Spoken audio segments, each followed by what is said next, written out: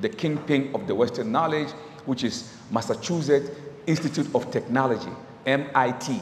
MIT is an institution in America that specializes on, biomimicry. They specialize on technology.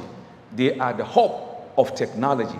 You might be thinking of a Silicon Valley in California, but MIT is so powerful, in the whole United States.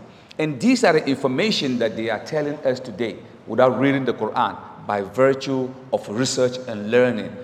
They were talking about this world, they say, the world that we live in, this continent, the world that we live in today, as we walk on this earth. They say 800 million years ago, it used to be one material earth. It used to be one. Nothing like South America, North America, Asia, Africa. No, it didn't exist. There is one massive land, which they call Pangea. Some call it Pangaea or Pangea. Pangea means there was a time that the whole continent was one, surrounded by the rivers and oceans. But then again, 500 million years ago, during the Mesozoic period, there was a flashlight, maybe some orbit, some mechanism of the universe have lost their energy and they fell on the earth and it broke into two. And they called it Gondwana and Laurasia. Then Gondwana began to break. It caused Asia, South Pole, Greenland, and part of Canada.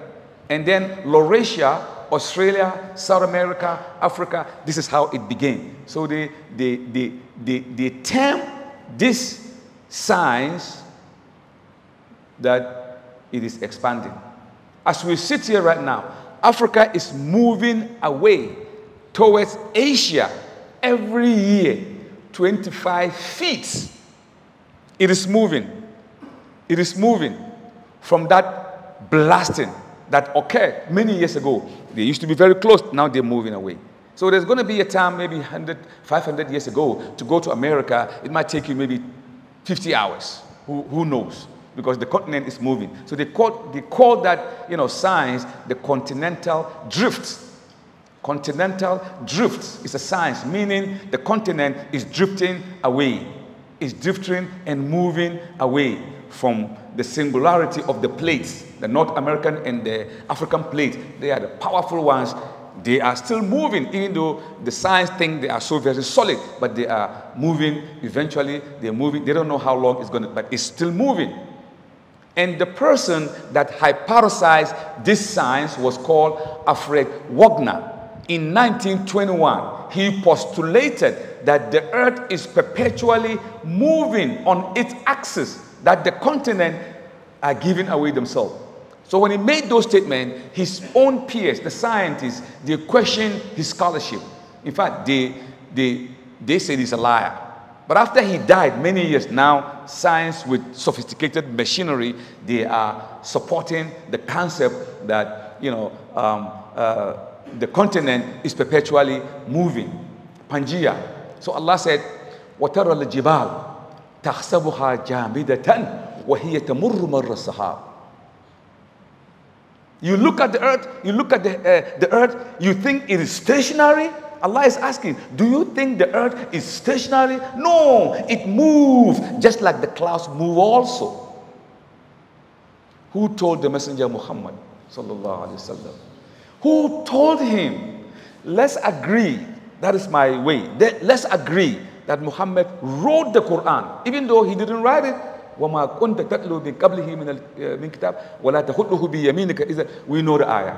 You, Muhammad, did not write any book. Allah is speaking. Nor did you learn from anyone. Had it been you've learned and studied, these babblers will have a reason to doubt your book. But you didn't learn. And Nabi al-Ummi, he's never gone to school. It is an inspiration. So this Pangea has been shut up. When we show them that the Quran make mention about the expanding of the earth, it is moving, they were like, okay, well, maybe the Quran, maybe this, they can't say anything. So the Quran is challenging them. Unchallengeable Quran. You can't come out with any hypothesis. This is the reason why most of the Western intellectuals are accepting Islam. They don't believe in how we believe. They want to see. They want to touch. They want to analyze. To the laboratory. Hatta يَتَبَيَّنَ لَهُمْ أَنَّهُ الْحَقِّ, until it becomes true, but they have to physically analyze it. And in doing that, we present them with all this information, and subhanallah, the rate at which people are accepting Islam in America is paralyzing. It's excruciating. I feel so happy.